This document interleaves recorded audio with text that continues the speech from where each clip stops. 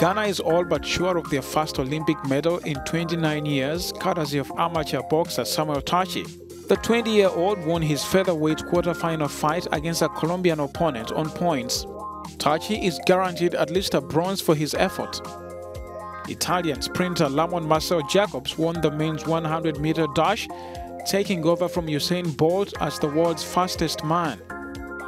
And a disappointment for South Africa's Akani Simbine, who came fourth. Kenya appears to have found a successor for David Rudisha, who ruled the men's 800 meters at the 2012 and 2016 Olympics. Ferguson Cheruiyot Rotich and Emmanuel Koril qualified for the finals on Sunday. Nigeria's Tobi Amusan finished first in Heat 3 of the women's 100-meter hurdle semi-final on Saturday, but she narrowly missed out on a medal after coming fourth in the final Monday.